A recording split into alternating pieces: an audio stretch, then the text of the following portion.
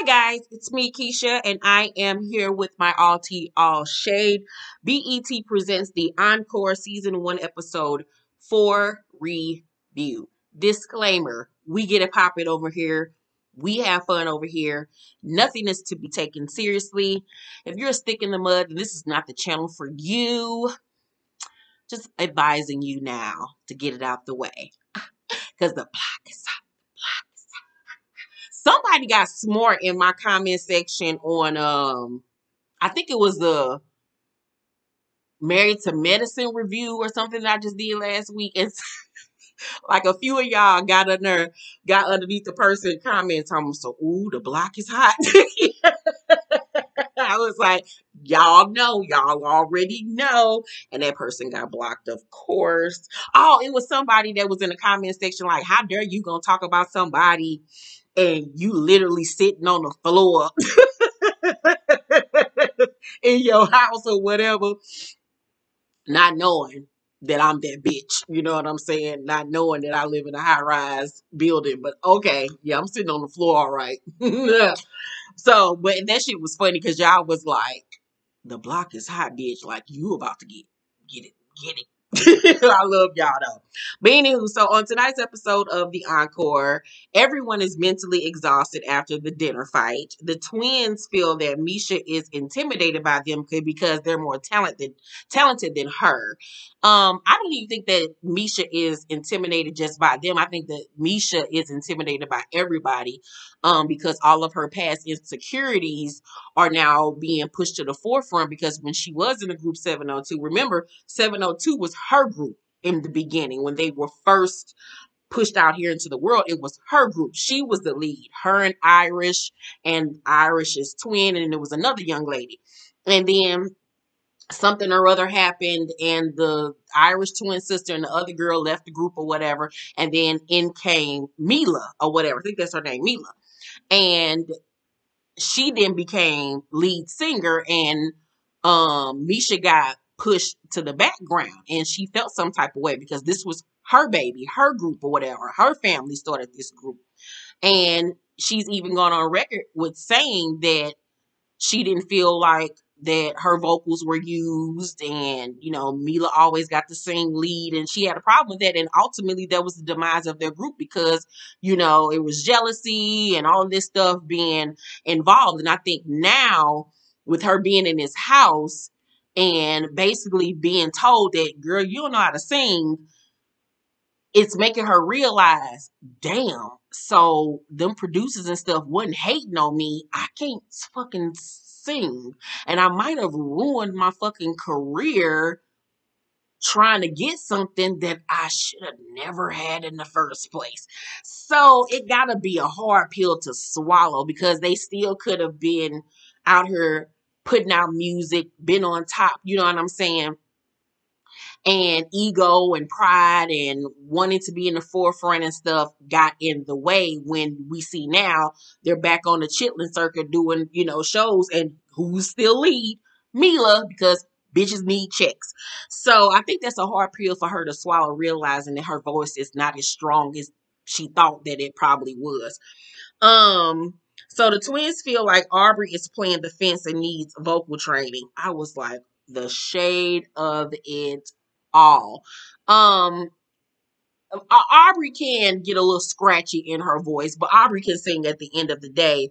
Aubrey, I feel, is trying to straddle the fence and be friends with everybody and appease everybody, but still kind of going for self at the same token. So Elijah talks to Aubrey alone in her room. And by the way, that room was nasty. I don't understand how people get on television and be in these houses and the rooms be so nasty. Clothes and shoes everywhere. I understand y'all living out of a suitcase, but I'm pretty sure that fucking house has closet. Like, that shit is disgusting to me. And it wasn't just Aubrey. It was Aubrey and Kiely. It was more so on Kiely's side of the room, but the room itself was just nasty. And the twins' room was junky too. So Elijah talks to Aubrey about the drama going on in the house or whatever. He's trying to figure out like what the fuck is going on. So Elijah, says to her, "Do you trust me?" And Aubrey was like, "Well, the girls, meaning the twins, were like, Elijah knows what it is. He knows when we get into a room who's running shit. He knows what I do." So he looking like the fuck. What the fuck they mean by that? So now he feeling some type of way. So Elijah was like, "Well, I've had a number one. Like I don't know what the fuck these hoes on, but." Your boy over here is doing a damn thing. So Aubrey was like, well, they'll say the same thing or whatever. So Elijah was like, in terms of success, they've had the least amount compared to everybody. And I was like, ooh, burn, but it's the truth. So, like I said, now Elijah looking like, oh, so these hoes been talking shit about me? Oh, okay. And I personally felt like that wasn't something that Aubrey should have told him, whether it was true or not. Why are you doing that? That was messy as fuck. And then I didn't even like Elijah's response because you're there to produce the music. Don't even get involved in the catty bullshit. I would have took what she said, had a mental note about it, brought it up at a later date, but I wouldn't have let it bother me or sway my decisions or my feelings about the twins or whatever, because I'm just here to produce music. I don't give a fuck how these hoes feel about me. So I wouldn't even make that comment of being catty about, well, they the least, they're the least successful out of everybody. I just felt like that was a little bit unprofessional. So, um, the twins are in the kitchen and one of them tells Kiely to talk to Aubrey because remember her and Aubrey had words. But she was like, she don't want to talk to the devil because she already know how that snake moves. So Kiely says, I'll show you the entire process of how, meaning like I'll show you all the text message and the conversations of how, I haven't spoken to Aubrey for years until she found out I was coming to this house and she called me like, hi babe, I love you. Basically saying like, that girl didn't fuck with me. And then as soon as she found out we was going to be on this show, she tried to, make allies with me and act like it was all good. And then now that we heard the bitch acting fake. So Aubrey overhears her and Aubrey comes into the kitchen was like, Kiely, shut the fuck up. I was like, well, goddamn. So she was like, you don't do shit in this house. Don't go behind my back and say shit about me. You're such a gossipy ass, messy ass bitch. I can't stand bitches like you. And Kiely just sitting there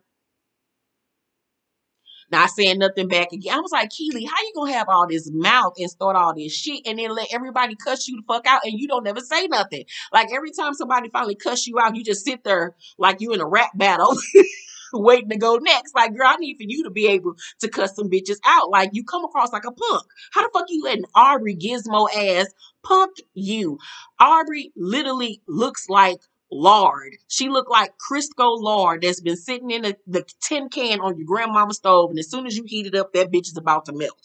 Like, all you got to do is poke her in the stomach, and she'll say, woohoo!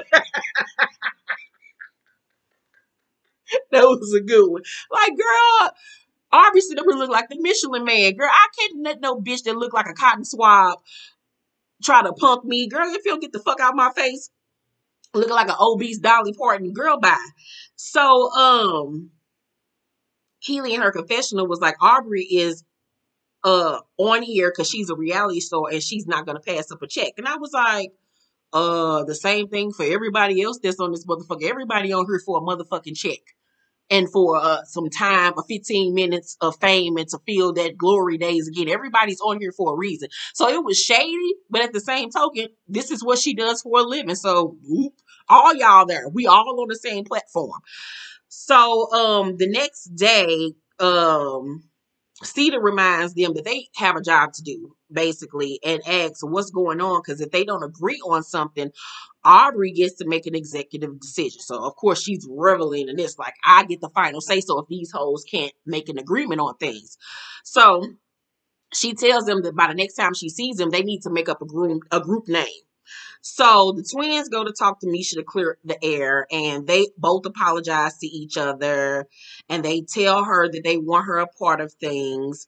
And, she accepts their apology, but she still doesn't know if she can fully trust them. And I mean, I felt like based off this episode, the twins seemed like they were trying to put a good foot forward, but I mean, we've already seen their ways, so I would take that with a grain of salt as well.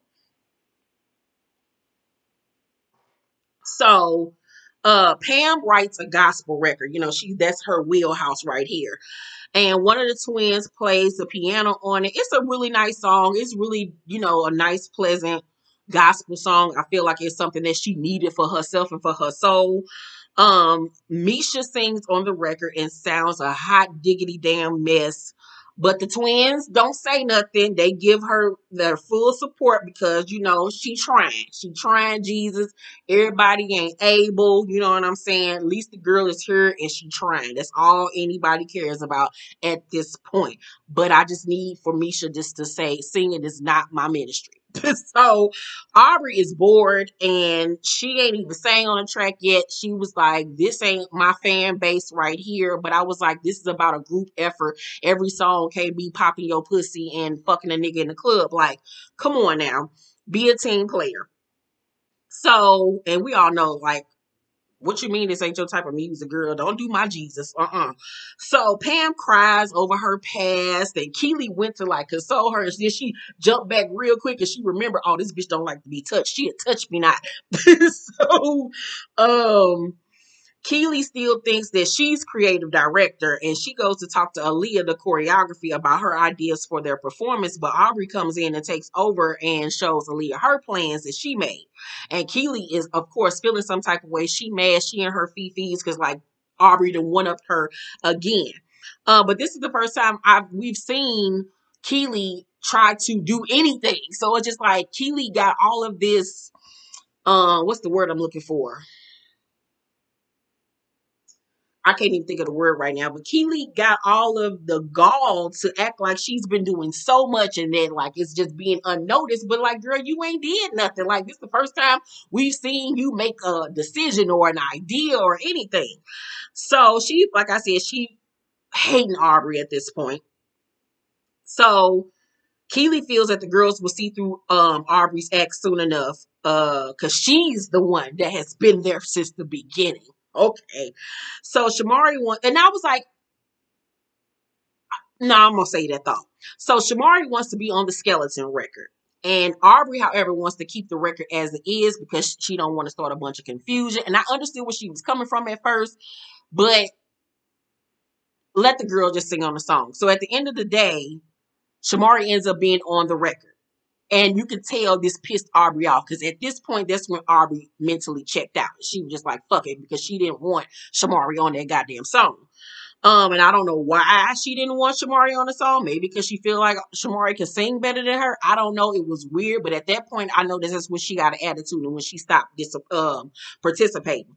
So at this point, none of the girls are really liking Aubrey's behavior, her attitude. They not liking how she doing her little queen shit or whatever. But I was like, the queen is supposed to make decisions and stuff like that. That's what their job is. So y'all can't get mad at her for making certain decisions because that's what she's here for. I feel like it's just they don't want to listen to certain people. I feel like Pam was a pushover. Pam didn't really do nothing when she was queen. So anybody that is assertive, they're going to have an issue with because they don't want to feel like somebody feel like they know more or whatever. So, during the skeleton choreography rehearsal, Aubrey is missing. She is missing in action. Everybody's asking, where's Aubrey? Where's Aubrey? Because she's one of the girls on the song. It's Aubrey, the twins, and now Shamari. So she tells Pam that she ain't going down to rehearsal. Like, she was like, fuck it. She's sitting on the floor just like me, child, with them titties hanging. And she was like, fuck that. I ain't going nowhere. So the girls keep asking, where's Aubrey? Nivea ass so fucking horny she want to fuck the faucet. I'm like, Nivea, sit your ass the fuck down, girl. So everyone is asking where Aubrey is, and she's in the room, sleep, snoring and shit. They're, like I said, disappointed in her behavior. I think at this point Aubrey had mentally checked out, and I think personally Aubrey has been going or battling depression. She's gained a lot of weight. I don't know if you guys seen the paparazzi photos of Aubrey, but I think that she personally is suffering from depression maybe. Um Hold up, let me show you guys this picture of Aubrey. So this is a picture of Aubrey. As you can see, like she's gained a lot of weight. And I think that she's just depressed. You know what I'm saying? I think that she's like been binge eating and just sleeping and stuff like that. It's very sad to see because she was such a, petite, small girl or whatever the case may be. But I think at that point in the show, she was just over it. She mentally checked out. And like I said, I think that she got her own issues that she was already dealing with. So Elijah confronts the twins about what Aubrey told him that they said, and they was like, that's a lie. Like, we would never say nothing like that about you. So everything is cool between them. So I was like, is Aubrey lying on the girls? If so, why would you do that? What was the point? Are you now on some Kiely type shit? What the fuck is going on? Who's lying and who's telling the truth? Who do y'all think is lying? You think the twins actually said that, or do you think that Aubrey is lying? I don't know at this point because I don't trust none of them. So everyone is waiting on Aubrey to sing on a gospel record so they can at least have one song finished as a group. Elijah goes to get her, and she come down looking like Anna Nicole Smith in her last days. Like it was just disheveled. It was giving me, I'm on drugs. I don't know what's going on with Aubrey. So he wants her to hit the high notes on the song, and she gets into the booth, and she was like, "Well, I just woke up." She making all these excuses, and she get in the booth. She's cracking all over the place. She can't hit the notes. Elijah don't feel no soul from her. Like gospel just ain't her thing, and Aubrey don't like the record no way. She don't want to sing on it anyway. So it's just not really connecting. So Cinnamon comes to the studio, the vocal coach, to listen to some of their records that they have done. And she critiques Aubrey's part on the Skeleton record because her timing is off. So Aubrey, however, is still not present. She's upstairs in her room, sleep again.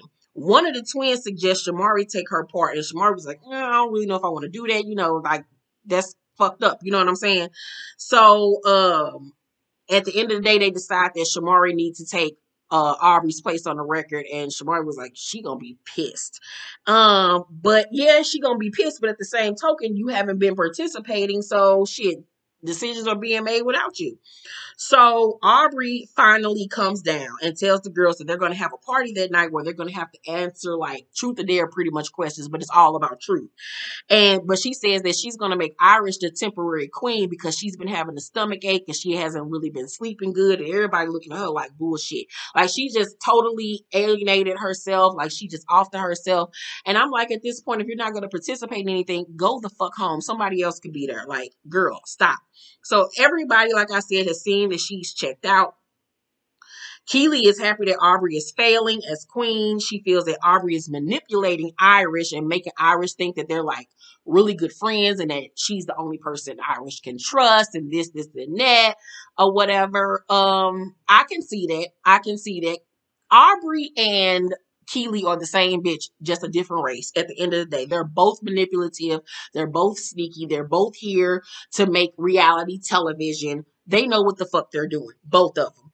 So they play the game. One of the twins get the question, who should be replaced? Here we go with the drama. The other twin says Aubrey. And Kiely, of course, was like, I agree. Amen, Jesus. Speak a word. So Kiely says that Aubrey was up all night on the phone. So that's why her ass is sleepy and tired because she was up all night. So Irish in her confession was like, Kiely wants people not to like Aubrey, and bitch, I see you. We see each other. So Kiely suggested they take a vote to replace her as queen because they can do that. Aubrey is upstairs on the phone on FaceTime with her friends, telling the friend what's going on in the house, and says that Kiely is a snake. Mind you, they share a room together, so she really ain't feeling laying next to her ass at night.